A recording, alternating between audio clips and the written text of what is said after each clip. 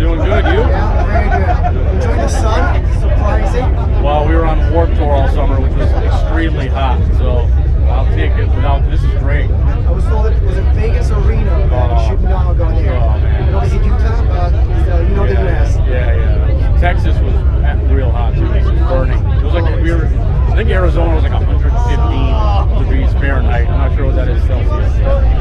Well, we use the calculator. Yeah, check it out. It's hot. Do the It's really conversion. hot. Really hot. Okay. So I got a question for you about Warped Tour. Okay. You've done most of it, all of it. We only missed the first 2 shows, and then we did the whole rest. So I know that as a participant, as a part of the crowd, I know that most of the audience there is about 15.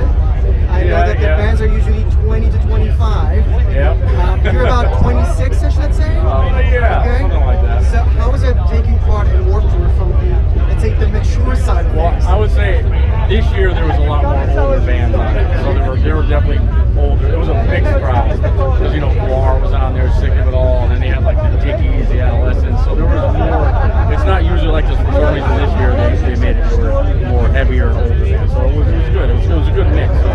Did you have to pull a dad card, like, guys, chill it, okay? We cannot drink anymore like that? Oh no, I'm the worst. I'm like a kid. So somebody had to drag you by the ear, take you back. Pretty much. Okay, so is it something that we should expect more? Let's say, again, the mature bands taking part in Warped Tour? I don't know, I hope so, because it was a good lineup this year. Normally I'm like, I don't even know the bands, they're all kids, but there were some bands like, it's like this band Attila. They're like, I was talking to them, I'm like, they were born when I graduated high school. So, but it was cool. So they asked some questions, or they were showing off? No, they were cool. No, it was good. It was fun. It was fun. It was like summer camp. Okay, so were you observing some of their shticks on stage? Oh yeah, definitely. I just noticed that their pants were way tighter, and their shirts were way bigger. It helps the voice. Yeah, I'm kind of playing with the same, Okay, and being on the road for a while now, viewing some of those shows from the side.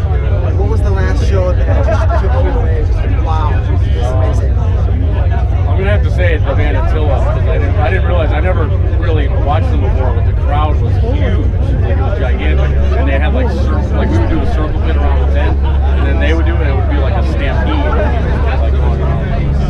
Okay, a lot of bands though, they have like extra tracks and samples and stuff. We don't have any of that stuff, so we don't even think we would even know how to play with that. How about moves on stage? Moves on stage, pretty standard with my own. I don't think I do that. Nothing like Guar, you're not going to start wearing using some things around? Guar's always fun. Okay, and any bands that came up to you and said, can you teach us how to do this and that on stage? No. We did have a lot of people that were wearing our t-shirts, a lot of bands. It's cool seeing like a bunch of different bands on the Warped Tour. A lot of respect for them. And I know it's spending some time on the road. You guys probably watch a film or two on the bus. I did. Just books? Some of other guys, obviously just out hanging out. I'm like the social butterfly. Okay, so a lot of other guys watch movies. And how about social media in the band? Is there not Instagram. That's your thing? That's my thing. Okay.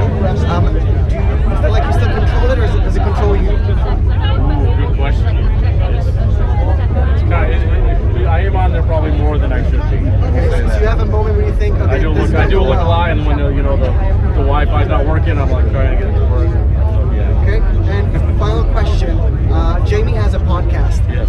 Hanging out with him, do you feel sometimes like he's interviewing you? Sometimes you feel that way. I think it's just his natural thing coming out. He does a podcast so much. It's like we have a day off, he's somewhere doing a podcast. Okay.